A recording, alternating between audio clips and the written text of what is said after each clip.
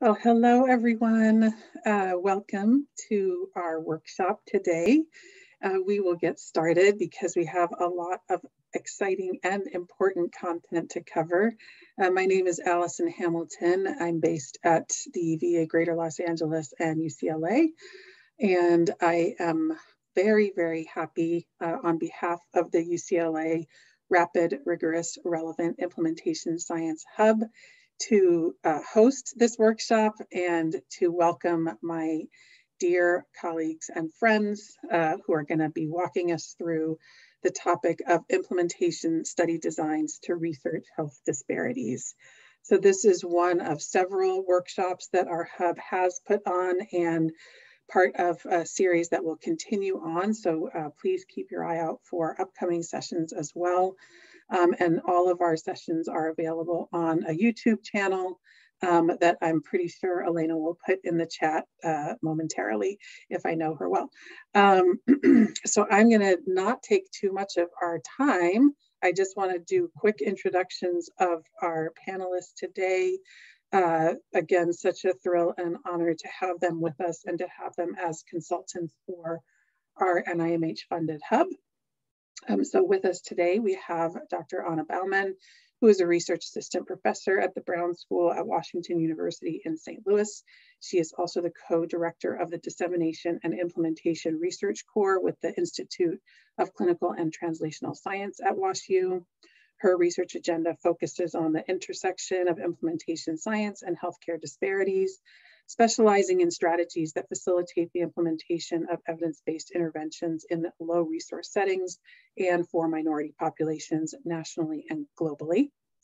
Dr. Matt Chinman is a clinical and community psychologist and research scientist at the Division for Mental Illness Research Education and Clinical Center at the VA Pittsburgh and a senior behavioral scientist at the RAND Corporation.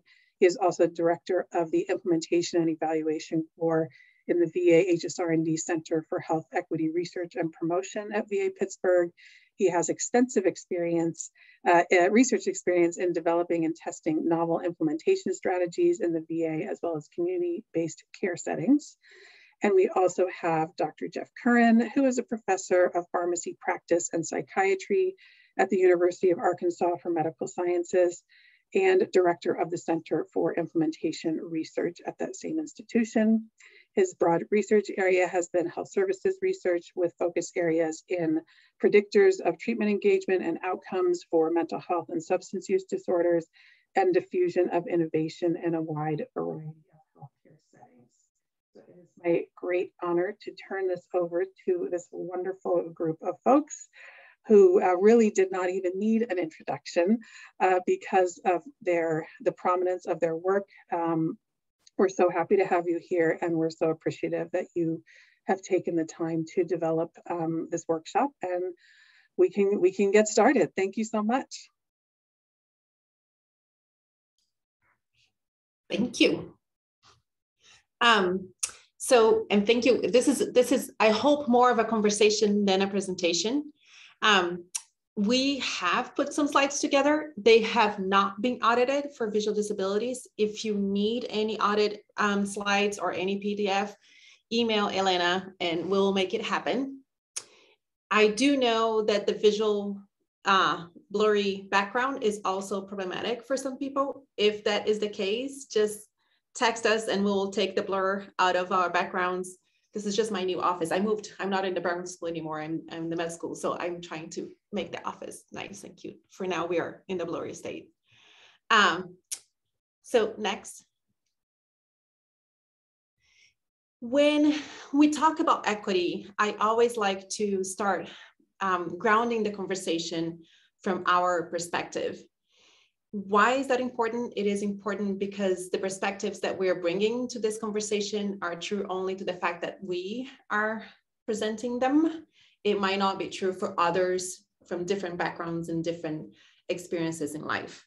So I will start and then Jeff and Matt can follow through.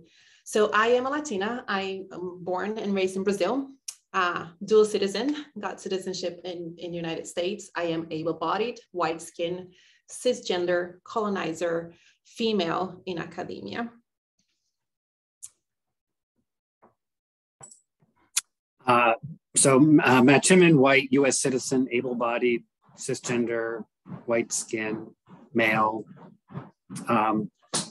Families originally from Germany and Russia, escaping Nazism, and came through Ellis Island. So, hi, I'm Geoffrey Curran, white. I'm a dual U.S. Irish citizen, but born in Boston, Massachusetts.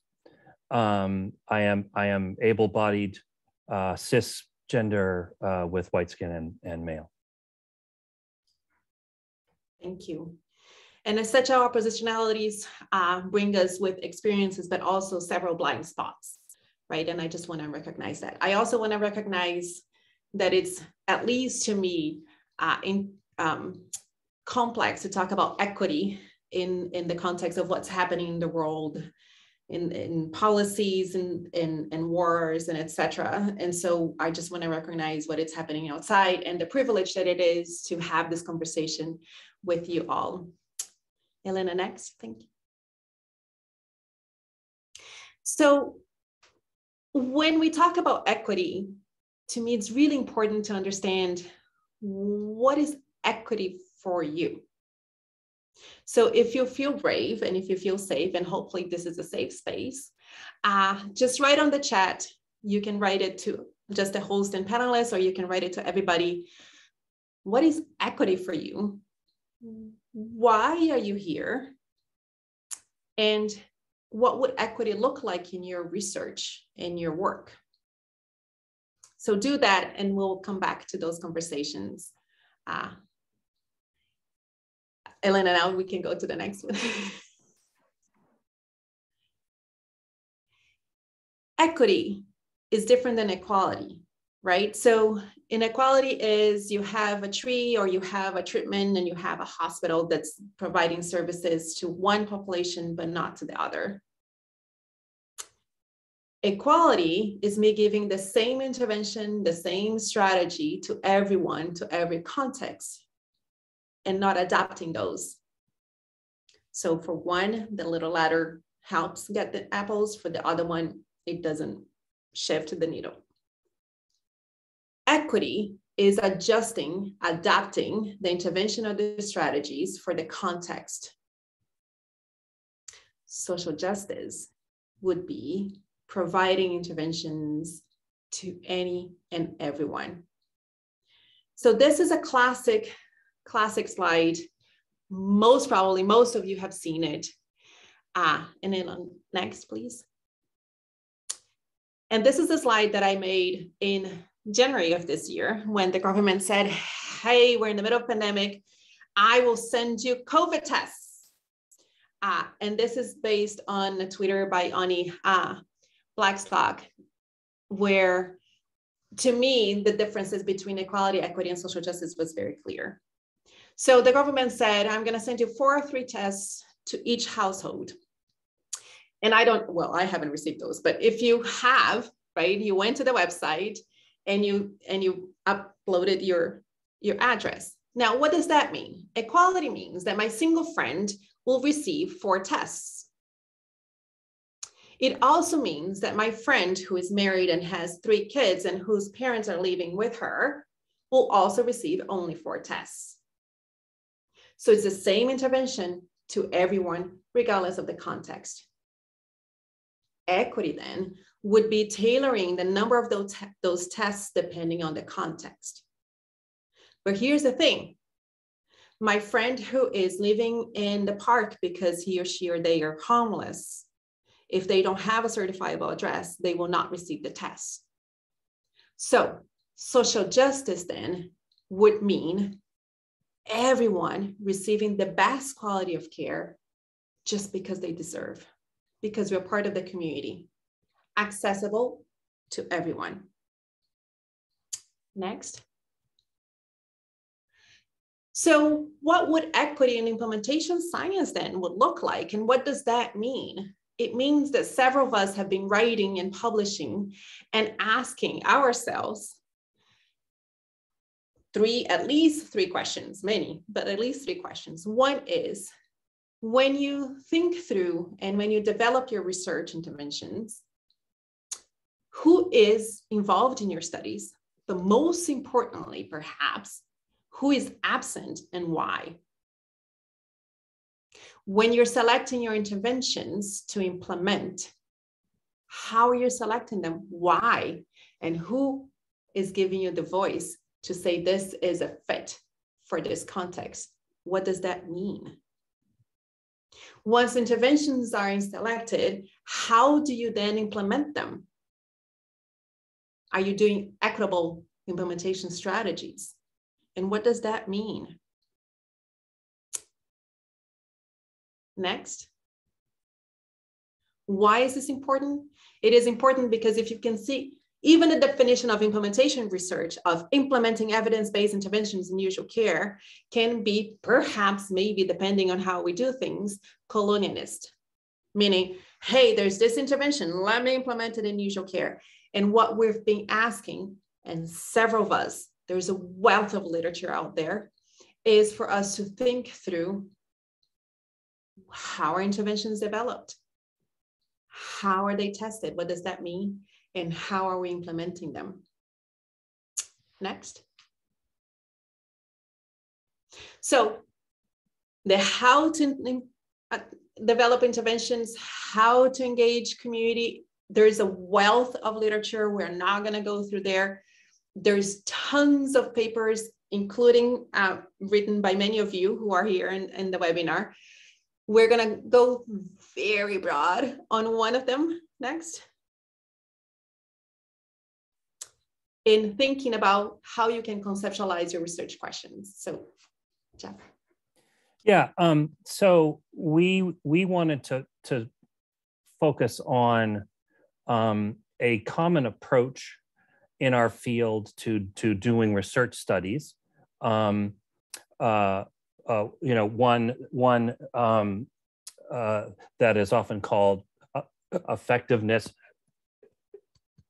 implementation hybrid designs, which is this notion of blending research components and research questions from both clinical effectiveness and implementation research. It is relatively common in our field for people in some way or another to try to study the effectiveness or impact of some intervention at the same time in some way to try to understand better implementation and context, or indeed move into also developing and studying implementation strategies at the same time. So as this is a common approach in going about doing research in our field, we thought it made sense to have a focus, you know, on these approaches, which combine research questions about interventions and how best to deploy them.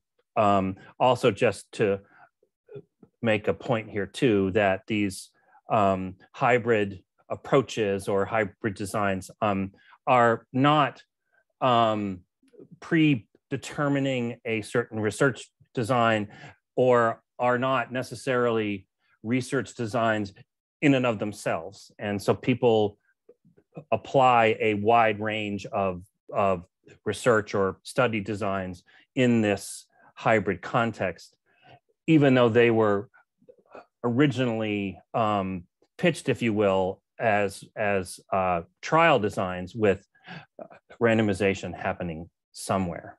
So in our next slide, I will just give a really brief overview of these hybrid types, which we have proposed and a lot of people use, and then Matt will take it from there to talk about how to approach integrating these kinds of study approaches in this effort.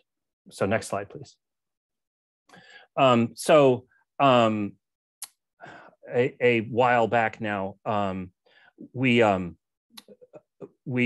proposed 3 hybrid types or ideal types, which focused each a little bit differently on the blend of looking at the intervention and its effectiveness versus implementation strategies and their impact on delivering the intervention with adequate adoption, reach, fidelity.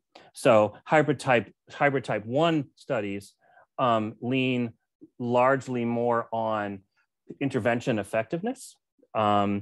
Many of these kinds of studies are randomized trials at a patient or person level, and often have a secondary research question that has to deal with understanding implementation context, implementability of the intervention and how that might need to be made better for more wide scale implementation, and understanding relative barriers, facilitators to uptake. Flipping over to hybrid type 3, that's more of a focus on learning about and testing implementation strategies, often in a comparative way, comparing implementation strategies and how well that they do in supporting implementation of the same interventions. In our field, it's often very common now at the same time to try to study the mechanisms of action of those strategies, meaning why and how are they working. And in this case, a secondary question is often, so in the context of implementation during the study, how is the intervention doing? How is it performing in its duty, to improve health? So having a secondary focus on those intervention outcomes. And then there's the hybrid type 2, which is more of a, it's a more equal look at trying to understand or test some intervention at the same time, which we are exploring or testing the impact of an implementation strategy, or possibly even comparing strategies in possibly more of a dual randomized approach, where the intervention effectiveness study might have a randomized component as well as the implementation side.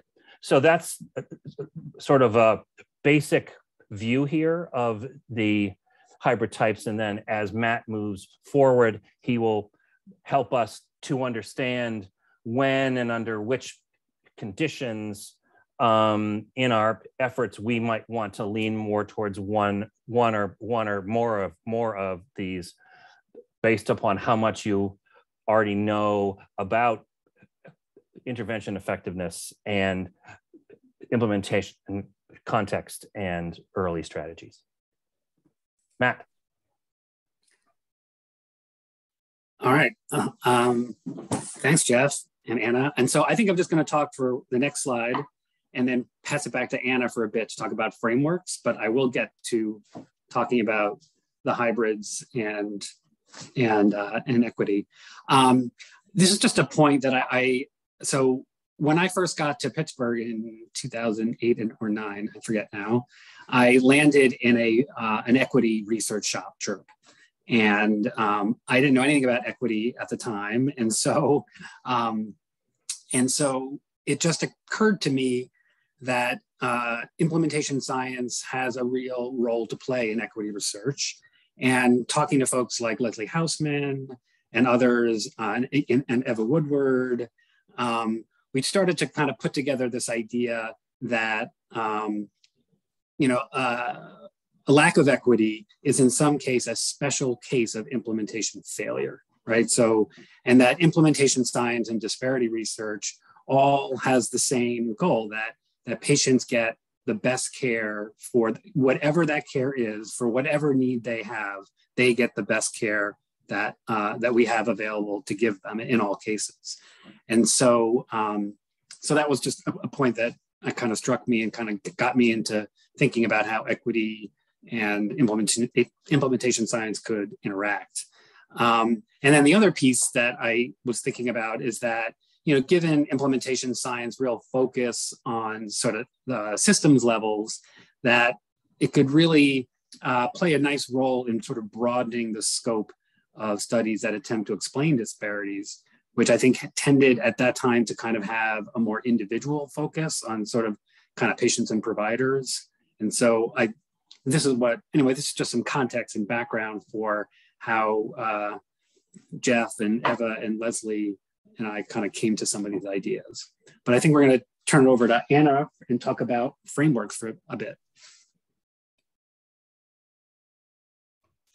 So we've glanced through the designs. If you're implementation scientists or dissemination scientists, we need to talk about the importance of frameworks, right? And why frameworks important? Because then you have constructs that you can examine the relationship between them, right, among them. Next. There are many challenges in the field. Two of them are the fact that in several of our frameworks, issues of equity, social determinants of health, racism, and discrimination are not explicitly defined. And when you don't have something that is explicitly defined or embedded in the framework, it's really hard to then address, measure, examine, right? So one of the things that several of us have been trying to bring is the wealth of literature from our community participatory researchers, from our health equity scholars, partners, to bring that literature to implementation science so we can then learn and co-create and collaborate, including examining our frameworks. Next. Several of us have put some frameworks up there. They're process frameworks, they're evaluation frameworks, there are many frameworks. If you need more frameworks, happy to send you frameworks. So we're going to just talk about just one today as an example of how to explicitly embed equity in an implementation science framework. Next.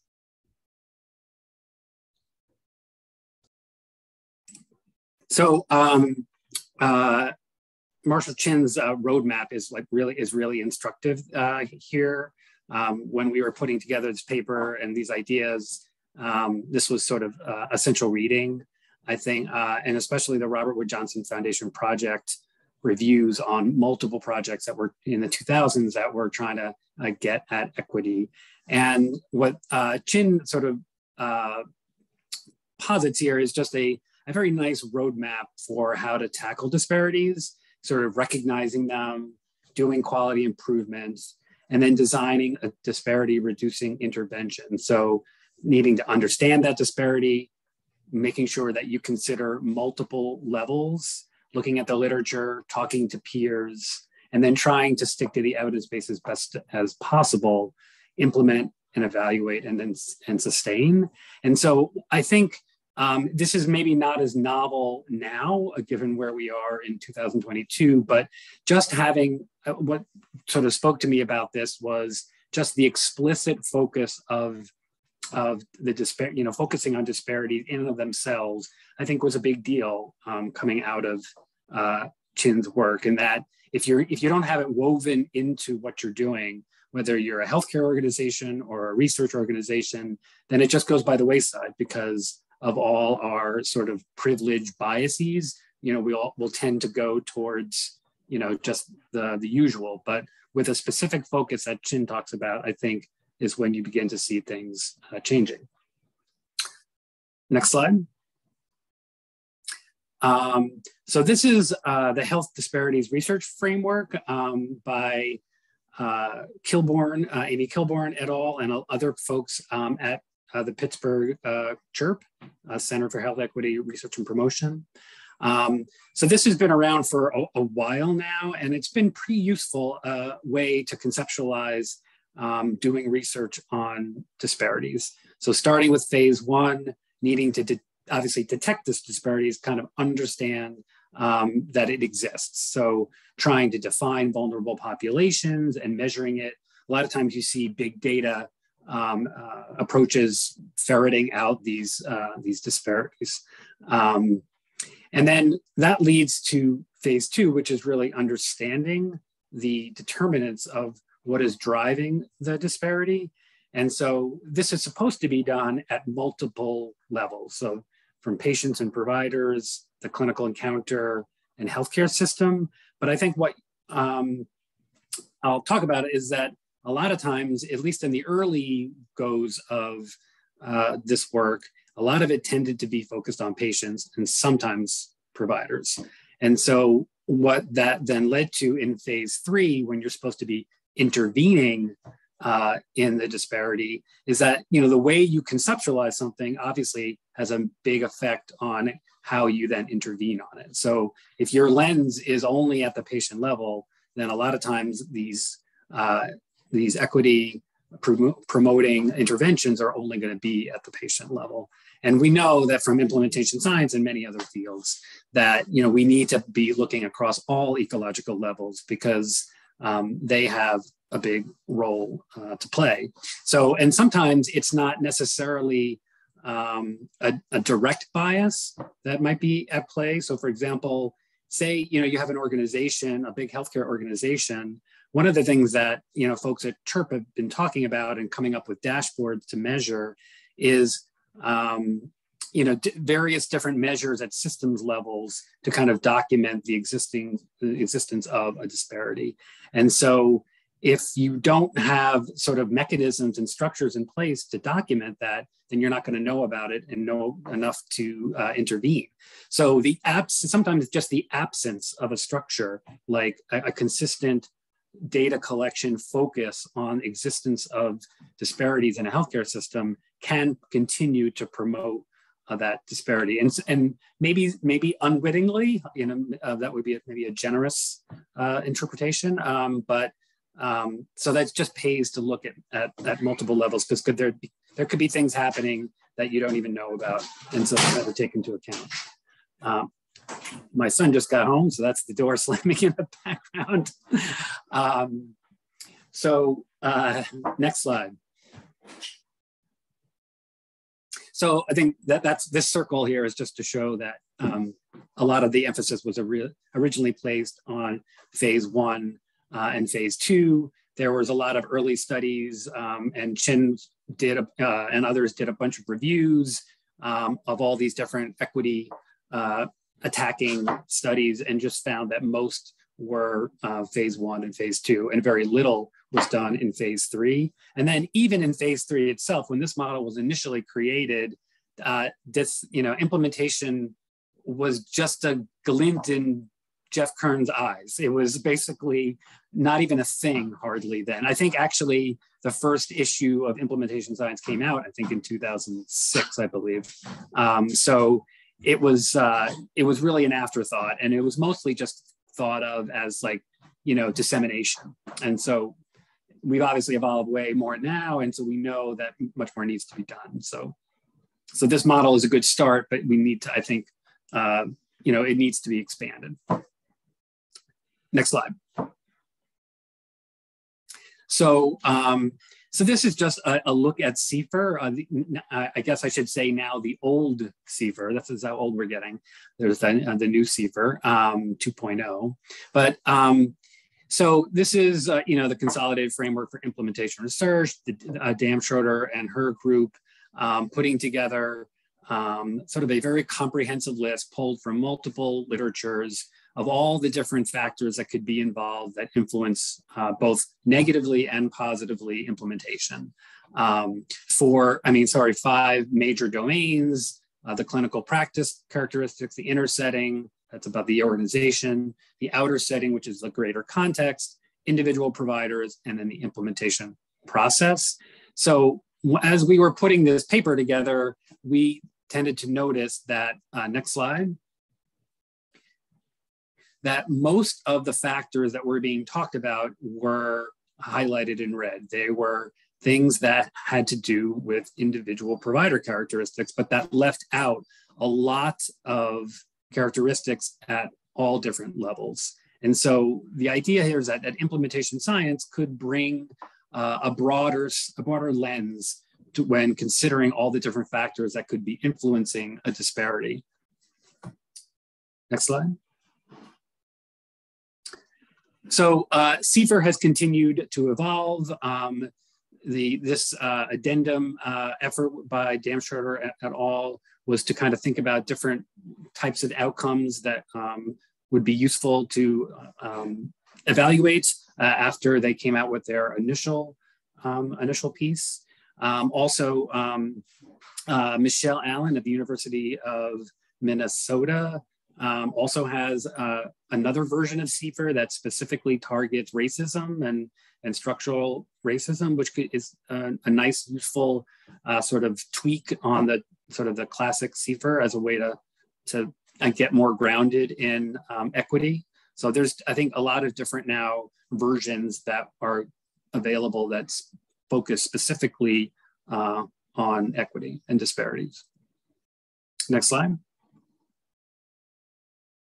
So here is, we get to this heuristic that we developed that, as Jeff was saying, combines the hybrid models, the hybrid research designs, which are solidly implementation and equity, and a focus on equity within research. And so we thought that, okay, you start with evidence for a clinical intervention or a problem. And so this is also embedded within the traditional, those 3 phases that I mentioned previously. So this is after you've detected that there is in fact a disparity. So that would be phase 1. Now we're in phase 2, where we want to try to understand it. And then we'll be moving into phase 3. But while we're in phase 2, so you got to ask yourself, is there evidence for clinical intervention for the problem? If the answer is no, then you actually got to go and test that clinical intervention, that underlying clinical intervention. If there is evidence, then the question is, well, is there evidence for this clinical intervention across multiple vulnerable groups? So that's where we're starting to get into the disparities. So if the answer is no, then that gets you into a hybrid one. So you want to conduct research with a vulnerable population, exploring that full range of implementation factors that, say, a CFER would provide. So that's, that kind of routes you to a hybrid one design that Jeff was talking about. If the answer to that question is yes, then are the factors known why the intervention is not being delivered and received equally across groups? So, and if you don't know that, the answer is no there, then we talk about, well, maybe sort of the process evaluation or formative evaluation part of a hybrid one would be a good option to kind of explore the full range of implementation factors within those vulnerable populations. Because you got to be grounded in all those kind of barriers with that population before diving into trying to do something about it. So we route you to a sort of the process or formative evaluation of a hybrid one. And I would just note there, go ahead, Joe. Just that, that can be a freestanding study on its own. Yes, yes. Or it certainly could be, depending upon the nature of the funding mechanism, and an early study aim starting to lean into a hybrid type 2 study where you might be wanting to develop and possibly pilot test and implementation strategy, which might result from this kind of evaluation of this sort of implementation factors and context. Excellent point. Excellent point. Thank you, Jeff. So then if you feel like you do have a sense of what the factors are for this population, for this problem, for this intervention, then you could be ready to test an implementation strategy, as Jeff is saying, with those vulnerable groups. Next slide. So this then depends on how developed the evidence is for the clinical intervention across the vulnerable population that you're talking about. And so these are, I think, generalities. And so it's hard to apply this to every single situation, but in general. So if there's some evidence and the clinical intervention needs more testing in the real world, and you also need a test of an implementation strategy to support it, then a hybrid 2 could be a good option there, where you really get that dual focus between implementation strategy and clinical intervention.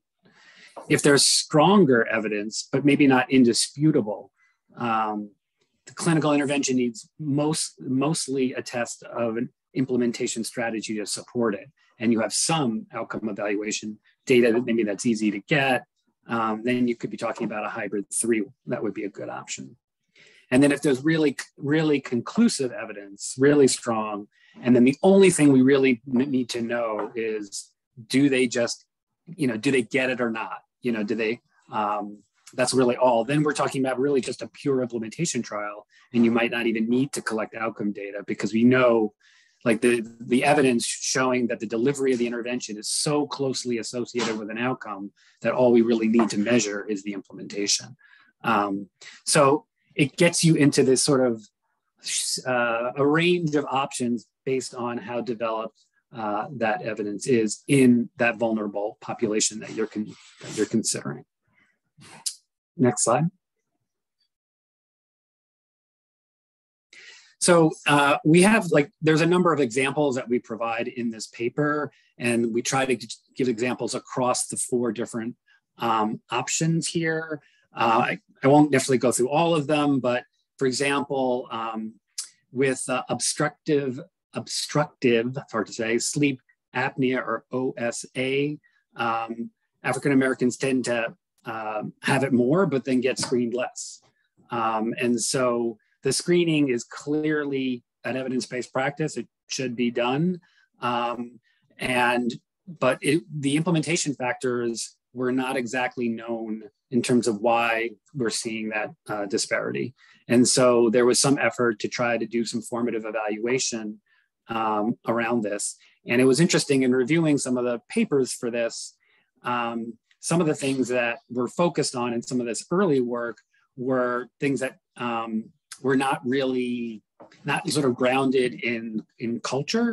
And yet sometimes the authors would make sort of offhand comments in the discussion about, well, we noticed that, screening was better when, there were providers that were more grounded in the, and it was just fascinating because it was mentioned as sort of an offhand way. And I'm thinking, no, that's some of the secret sauce there. Like, that should be part of the process evaluation. Those are the things we should be asking about, because they are powerful. They do tend to have a big effect, and they shouldn't be sort of relegated to kind of pontificating in the discussion section. And then sort of all the way on the other side is for a pure trial.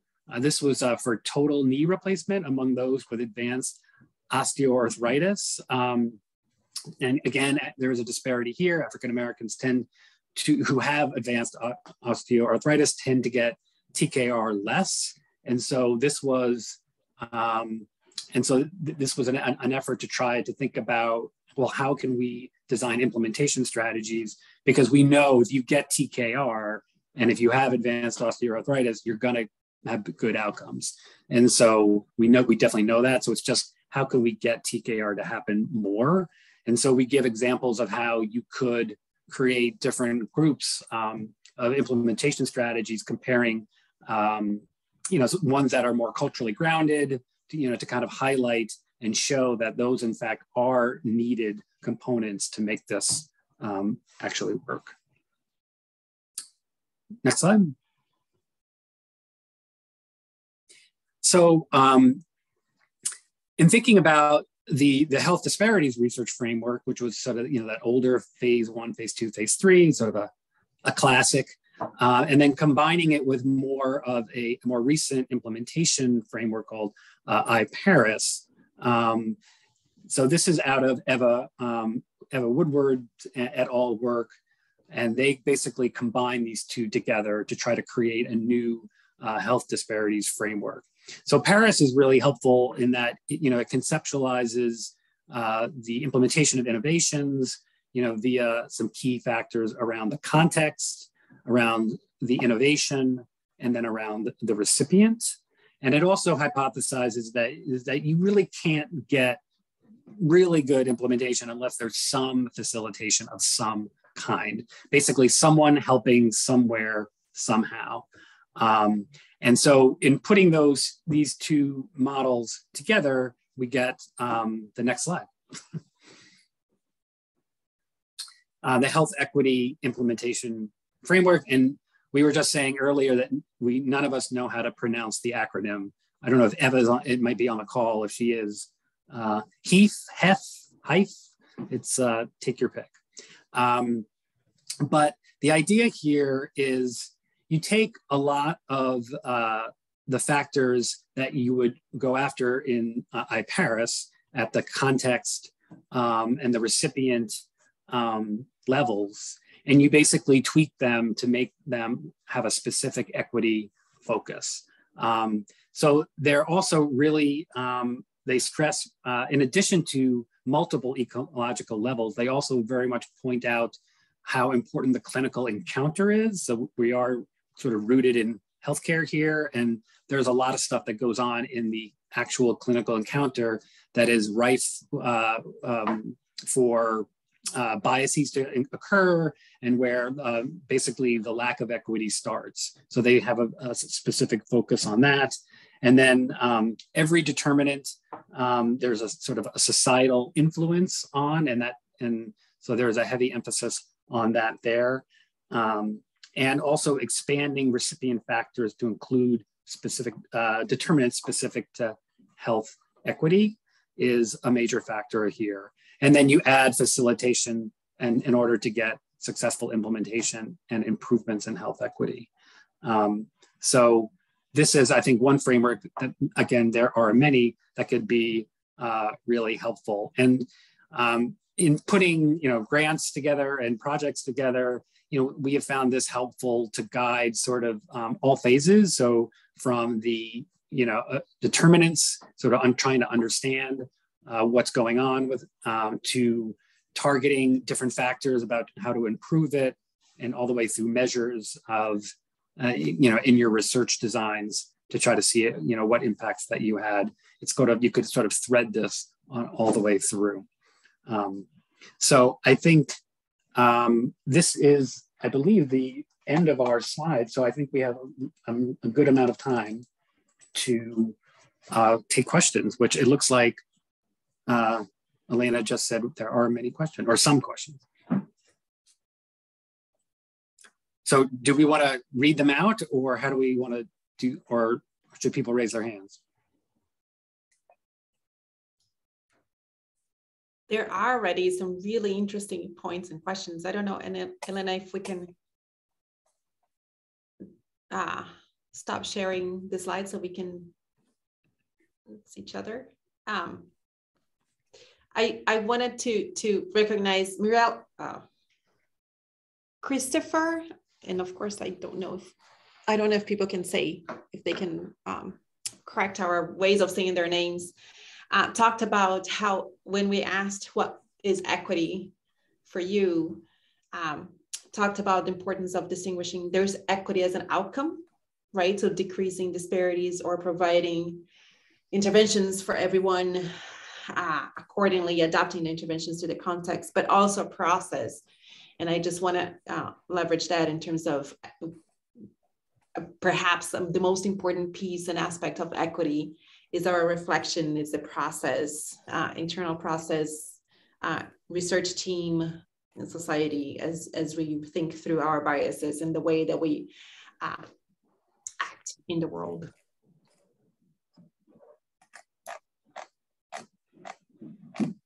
I don't know if there are more reflections on what equity might look like and how equity and implementation science,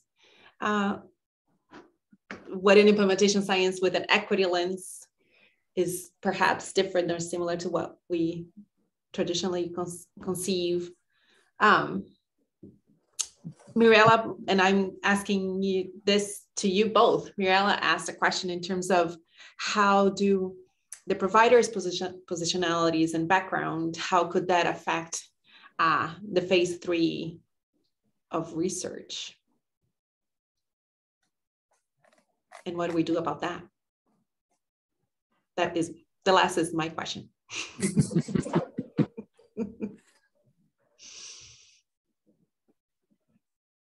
I don't know if there's an easy answer to that. I think you know, everyone comes to these things with biases, and I think you know, I really appreciated the earlier slides that get people to reflect on their own aspects about this and what they bring to it. I think is really important, and you know, making people aware of who they things about them influence their work, and you know, the first step is obviously being aware of that, so you can hopefully build a team and a group that has knowledge about that, so to kind of keep these kind of things from unduly influencing the work.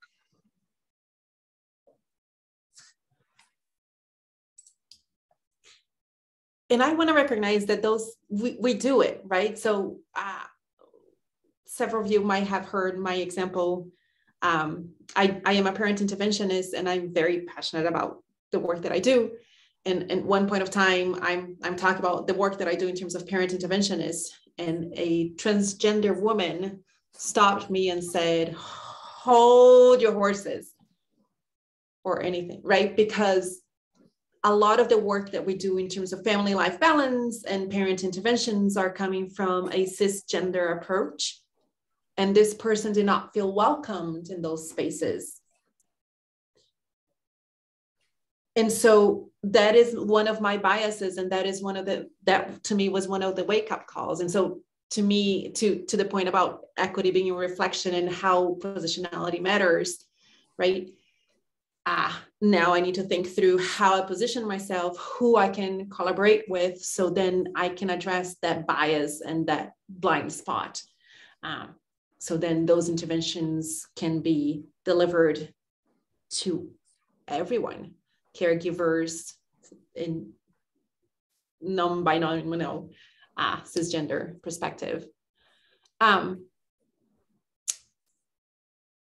So there's a lot of conversation happening in the chat. Two other questions. One, Laurie asked about what to do with RCTs when we have to not adapt interventions. When we what? Say that again. Laurie, I'm trying. I had your question right there, and then now conversations are happening. I don't know if you can. Oh, yeah, but constrain us to do the same thing for everyone. Well, I mean, there are different trial designs where you like smart trial designs, and others where you adaptive designs where you don't have to actually necessarily do the same thing for everyone.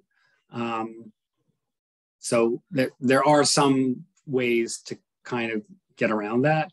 And also, I mean, as I've gotten older and balder, I've gotten the way to thinking about, trying to make sure the intervention as delivered is the best it can be for everyone who's there. And if that sometimes means tweaking things along the way, I think it's fair to do. The best thing to do is really to document it, maybe with something like Frame or some other approach to just make sure that you're really well documenting the changes that you do make. But I think, just like any intervention, taken up by any provider, you know, might be tweaked on the fly, because that provider might say, I think I need to make certain changes to get a better outcome for my patients. I think it can be fair to do that to some extent in RCTs. But. Yeah, I would say that is something that happens more often in those kinds of grants than are commonly talked about in the studies, because as we all know, that there are times when we are trying to do these kinds of studies and we're struggling to sort of get, you know, the adequate numbers in those studies. We're struggling with fidelity or outcomes, or not exactly where things are, and that does indeed happen, but it is often not talked about as much as it probably should.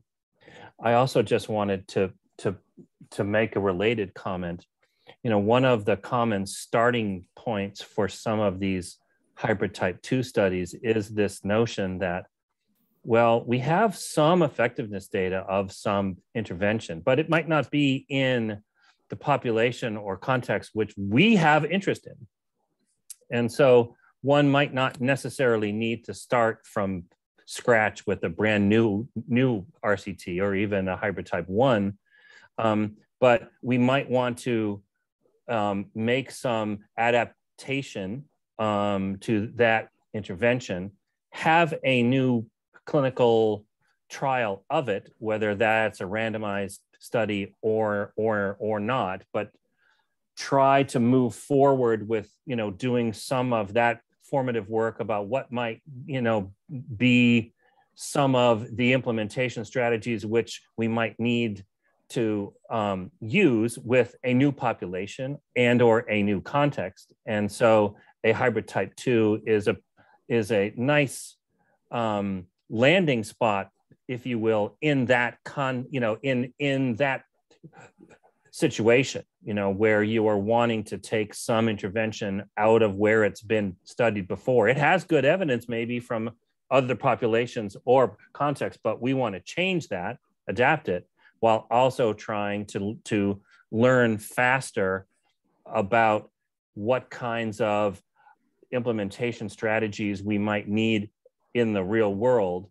And the argument goes is, well, a hybrid type 2 is a nice place for that because we have some evidence of this kind of thing working in some other areas. We want to adapt it so we can kind of use that evidence to try to move forward in the translational focus, to try to focus more on strategies, to learn about how well the intervention might be doing, certainly as still a key and a main focus in a new population or a new context, but while trying to learn more about strategies and speed that translation process.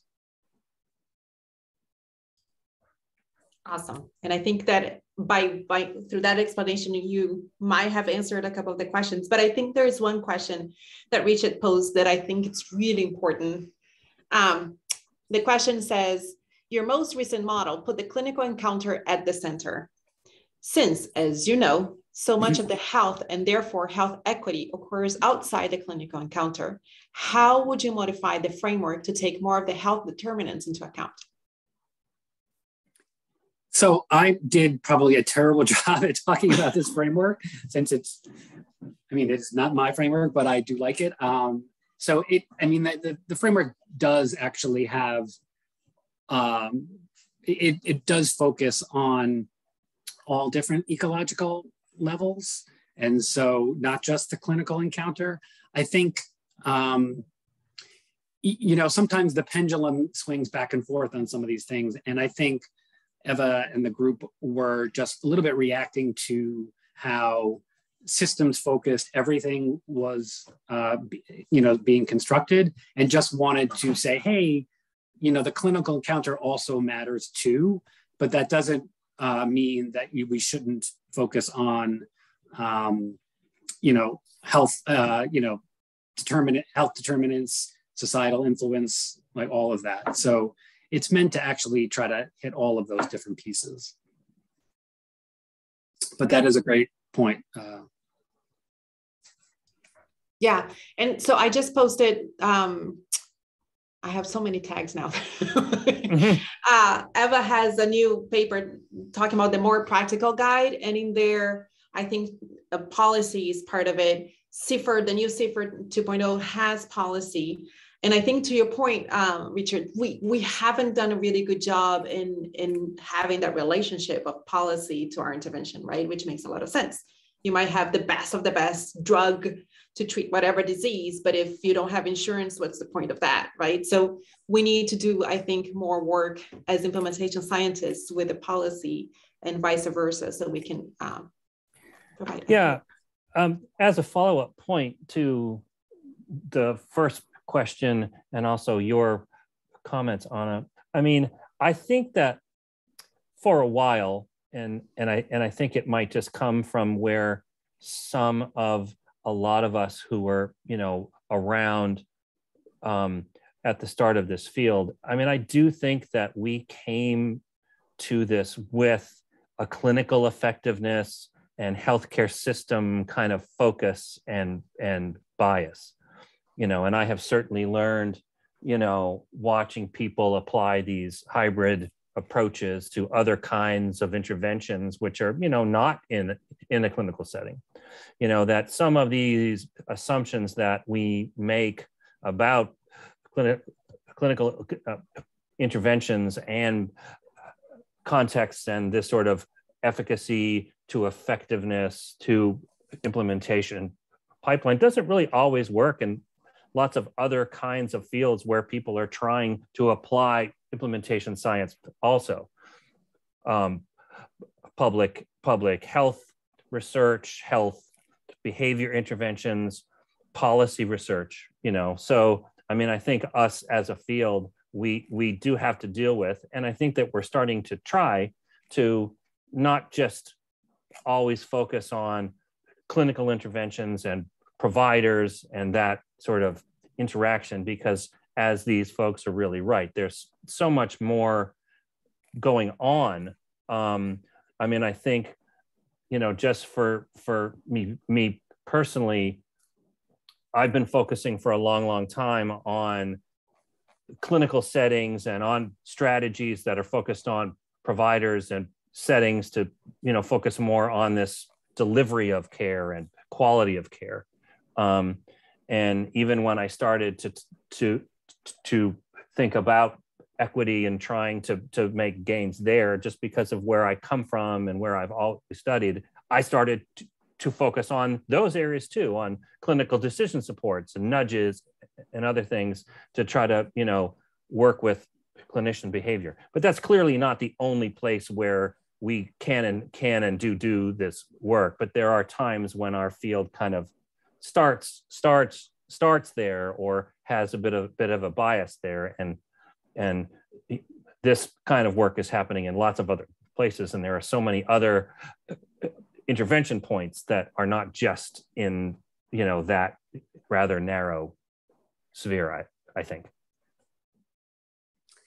Yeah, I'm picking up on that. I think it's so true in that, a lot of times, so I've done over the years a lot of work with community coalitions who have typically they go after broader policy kind of changes and, things that are hard to necessarily document in a clinical trial, right? If, you make one policy change, what does that mean statistically? But it could have a huge impact, whether you're talking about sort of open green space for, people to have room to exercise, and so, these decisions are really important and sometimes might not fit within the perfect clinical trial, a statistical analysis framework that we have. So there was a question, Joanne Eliason. Hi, Joanne, how are you doing? And so curious on how one might assess a site's readiness to embrace health equity-oriented research and how to facilitate implementation of health equity interventions. That's a great question. So I know,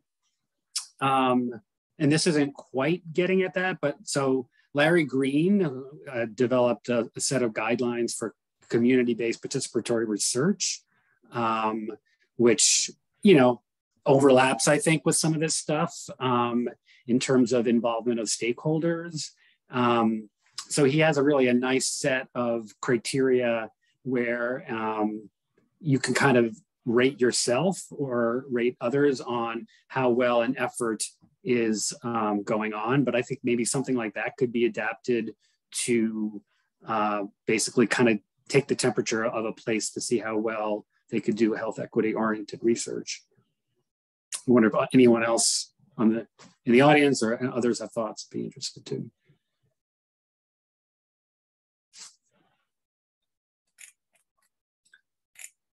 Sorry, I was placing tons of names. I cannot write and talk at the same time. So instead of putting papers, I'm adding names of people that I know work in that space and have done a lot of work. Again, there's a wealth of literature out there. We most of the time just need to sit down, listen, and learn. I'll look for the Larry Green site. Yeah. Greg is like, just mean the name and the citation. Yeah, I know. There is a question around hybrid designs, which is also something that I also get, Jeff, and if you can address. It says, I appreciate Dr. Curran's messaging about hybrid 2 trials for interventions that already have effectiveness data for the broader population, not specific to certain subgroups. Example, racial ethnic minorities. However, I have received feedback that proposed interventions need subgroup specific effectiveness data and that implementation study might be premature. I feel this mindset might further delay intervention implementation among minority populations. Thoughts?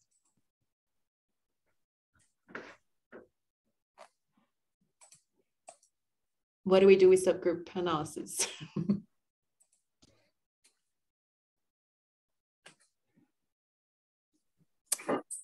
It's an interesting question. I think,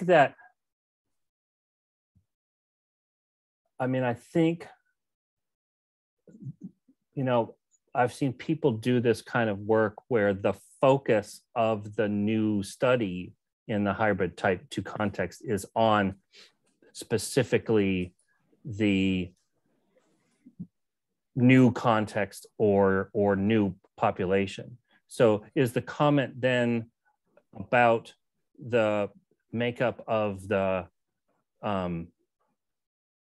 overall sample or comparison groups? I'm not exactly sure I'm following the question. If Matt or Anna could possibly help there. I was looking for Larry Green's citation. I didn't hear the question. Does anyone want to jump in? There's a lot of, Elena, I don't know if we can share the chat later with everybody. There's a lot of conversation happening and sites happening and resources sharing happening over there. Yeah, I wrote in the chat that I'm happy to send out all the citations that are being shared in the chat and the follow-up email after the session. So no worries. I know folks might be furiously writing those down, but yeah, we'll send a list of this. I just found the comment, you know, and at the end it says that they feel that this mindset might further delay intervention implementation among minority populations. I do think that it is relatively common for people, you know, working in the, you know, this hybrid approach for people, you know, to get some pushback, you know, of going too fast to trying to get to test implementation and strategies, and that, you know, hybrid type 2s might be too bold, and, you know, don't, you still need to do these larger do more effectiveness trials with, larger populations. Yeah, sure. Adding in different groups, but, let's not move forward on, on implementation strategies until we, do more trials comparing groups X or Y or Z. I got into this field and I was attracted to this field because I wanted to go faster. And I was attracted to this notion of hybrid designs, hoping that people will be comfortable with seeing some evidence that might have, shown things as a concept being effective in certain populations and certain contexts, making adaptations which we think make sense, using, multiple partner co-creation to make those changes, and then to not just do another effectiveness trial where we're not focusing on implementation issues, but move it into the space based upon the confidence, perhaps, of these mechanisms of actions, of interventions which seem to, to look good, to still look at new effectiveness data in new populations or places, but while also trying to move into studying strategies to try to speed up. But I do understand that people getting reviews do sometimes get pushback like, hey, hold up a minute, hold up, don't look at implementation and strategies yet until you show in, some definitive trial that this still works with new population X, Y, or Z. This whole hybrid approach was trying to speed stuff up, and and hopefully as these things get more and more normal, maybe less of these roadblocks will be put into place. But I know that it does happen. It's funny, Jeff, you talk about like going, wanting to go faster on that sort of the effectiveness trial side. I mean, the place that I feel like it would be nice to maybe slow down a little bit is on the initial understanding all the determinants part, because I think sometimes people rush, because I think a lot of times review committees want to see interventions. And so there is not as much time taken to really get grounded in a community and in culture. And we just make assumptions based on biases. So if there was anywhere in the pipeline that I'd like to see maybe it slow down a little bit, would be that way earlier part, and then do all the hybrids to go faster. I think would be nice. Yeah.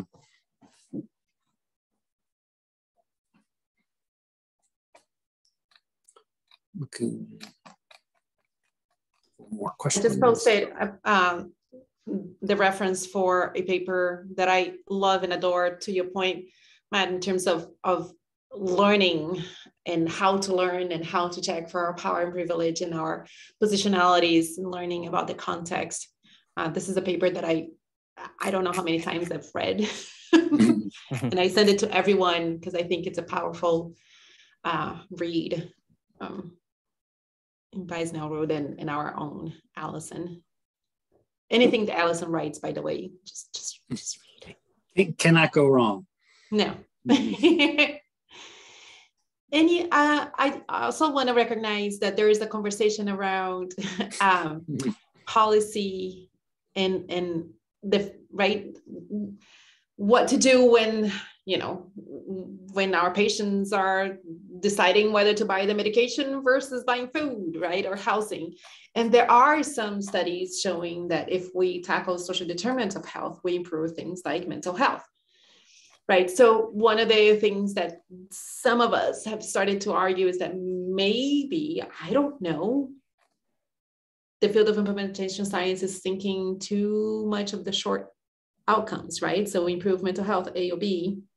Maybe one way to go if we're thinking about sustainability is actually let's give housing or employment to people, So if you have employment and you have money to buy food and you have a house, then supposedly you're happy, right? So maybe we're going things around, and maybe there's a space for us to think different ways and how we are thinking through addressing quality of gap, if we were to do through a social justice lens. Yeah, and I think that's when, like good old fashioned mental health, like the recovery, sort of the recovery movement, talks about that in terms of you don't necessarily have to just tamp down your symptoms in order then to start living a life, but it's like doing all the things that everyone likes to enjoy and sort of work, love, and play is actually good for your mental health. And so having all those factors is important. So I think the recovery, which, was again, groundbreaking 30 years ago, and now it's been around for a while. But I think it hit on some of those things.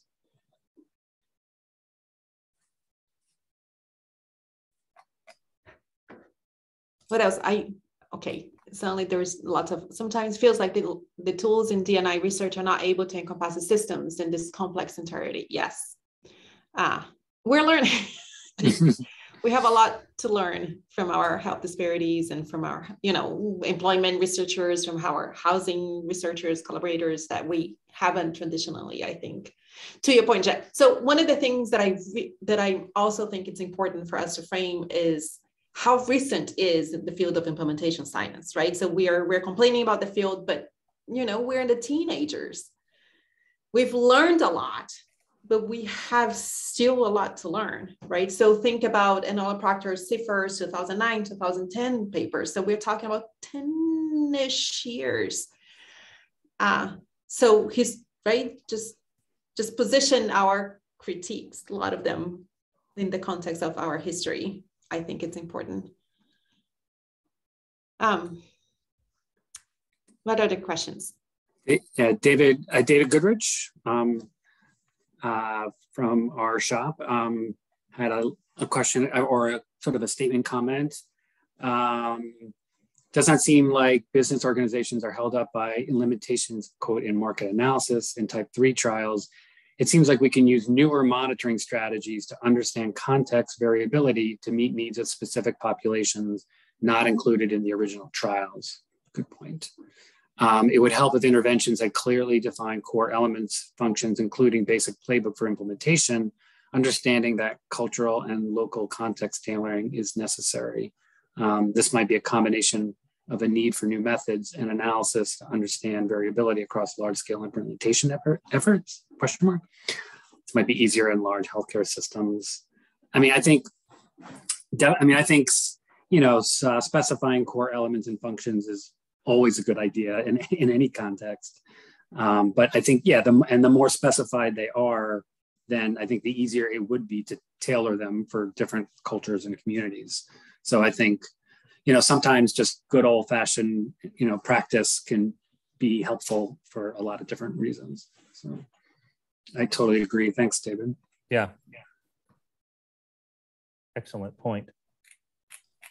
But to do that, so I can't not talk about adaptation, right? So to do that, you got to track what you're adapting. And to do that, you have to have methods, process, and ways, right? So the science of adaptation, I think, has evolved from never adapt to, okay, now we adapt. So now we're going to figure out how to adapt. And now we figure out how to track those adaptations, right? So I think even the science of adaptations has moved. And the dream that we have is to build adaptome, right? So you have an intervention being implemented in different settings for different populations. If you track the adaptations that you're doing for the interventions and for the strategies, that's when you get to the core components, right? But we are not tracking, we're not verbalizing those things, we're not publishing those things. So that's our call to each one of you to do that. Yeah. So we can get to and there are certainly times with interventions, and certainly still now with a lot of strategies, where we don't really know what those core components and functions are. And so, some of the evidence-based practices which we, deal with, or in some healthcare systems, when we are called to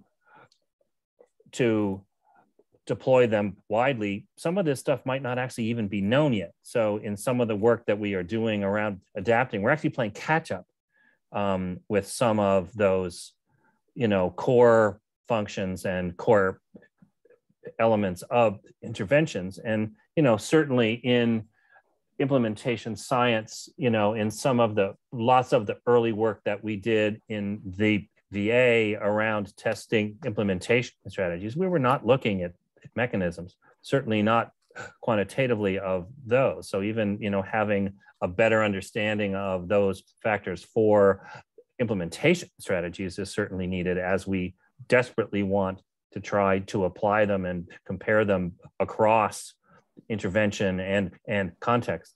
There's a lot to do in our young field.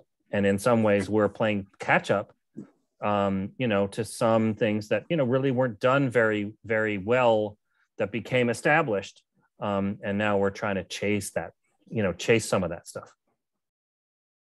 And I also think we replicated some of the problems that plagues clinical research. Absolutely. Implementation research. I mean, it shouldn't surprise anyone that we've done some of the same things. And I agree about the catch-up piece too. Yeah. Run. We need insurgent, right? It's the inequities have been here forever. We just need to rethink, I think. I want to point to a paper that I also really like. Apparently I'm passionate about papers, but Felipe, and I'm saying this with a Latino accent, so I don't know if that's true. You talk about strategies for like health disparities strategies.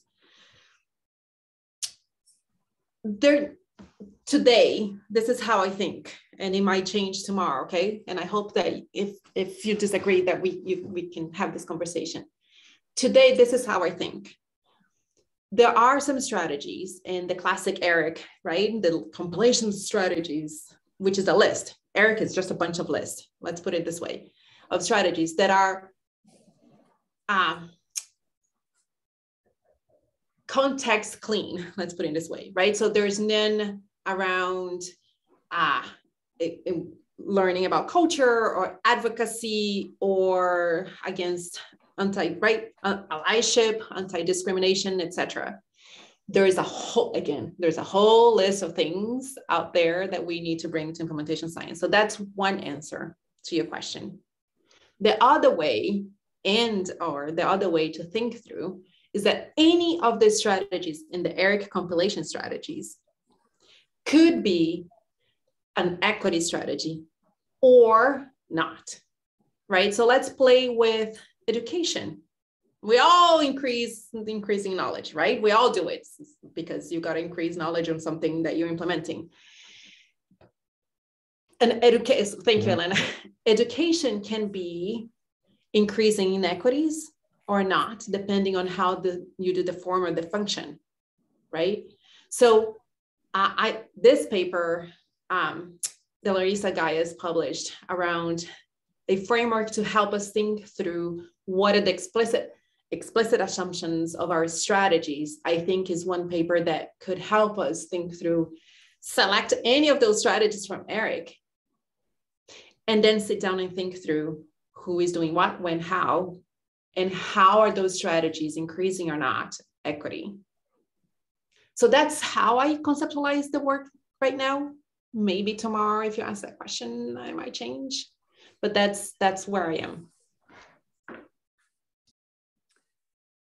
And in some ways, I also think the challenging certain assumptions about, I think, ethnic minorities and low income, because I've done a little bit of work in homelessness, and it used to be thought that you couldn't give, people who are homeless or have addictions, you couldn't give them money for housing because they'll just spend it on drugs, which is totally not true. But it took research to actually show, and this was some of this was done in the VA, and so once that was shown to be not true, then that allowed other strategies to be used, like just, you know, if you give people money and provide them with housing, if they're homeless, that's a huge way to get them to thrive in all sorts of other areas, because it's really hard. You know, folks know Maslow's like hierarchy of needs.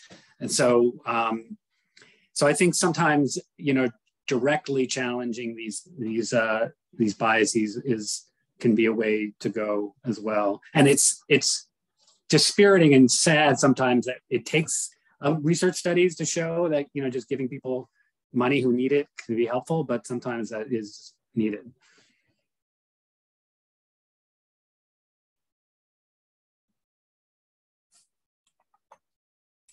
Hold on, Richard, because I think we're all reading your question. How do you think about adjusting frameworks if the patients have wildly different notions of health?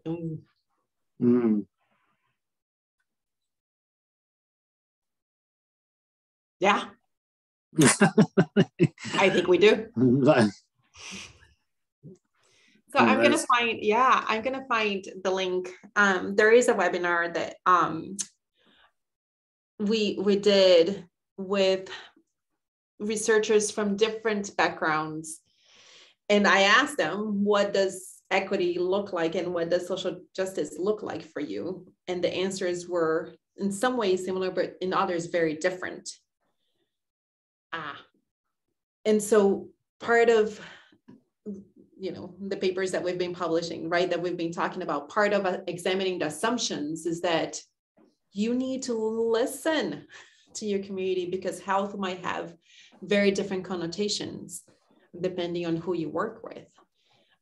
And so that's part of the equity work, right? Is really, it's not just asking, it's actually listening and having that conversation with the community. Yeah, and I, you know, it's probably really challenging for, you know, like a health system in a community to maybe be nimble enough to be able to, you know, equitably provide health care to, you know, many different kinds of folks, but that is the goal. And so if we are truly trying to promote equity, it would be that they could do that. So.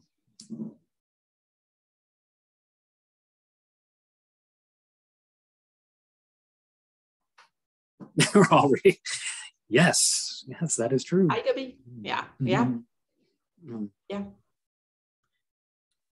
Which, to Matt's point earlier, right? That is where we need to spend the time.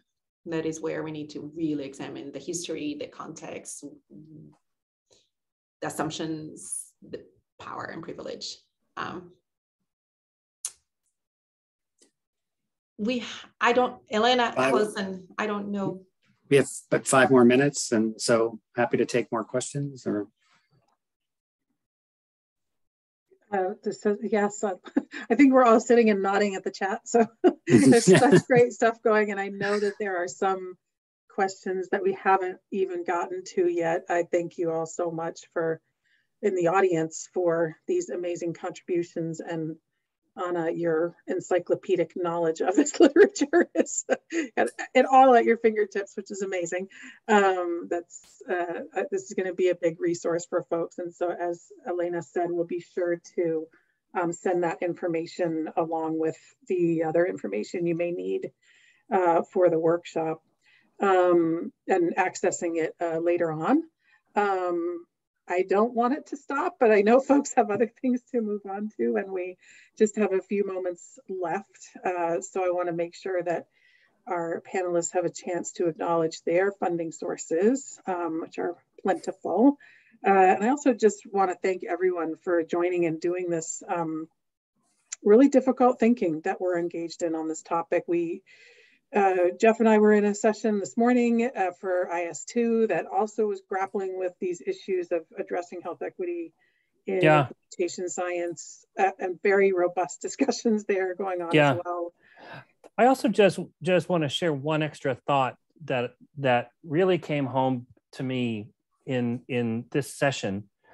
And especially this notion about, hey, you know, there are times where we should try to speed up, and then there are other times where we should try to slow down to fully understand more context and perspectives. And I just wonder how much of a clash that we might have with some of these ideas about how to do this better with our funding mechanisms that we have now, and how they push us towards doing certain things, and how hard it might be to try to write a grant in a mechanism to do some of that work, but it just wouldn't be adequate, or it just might not fit.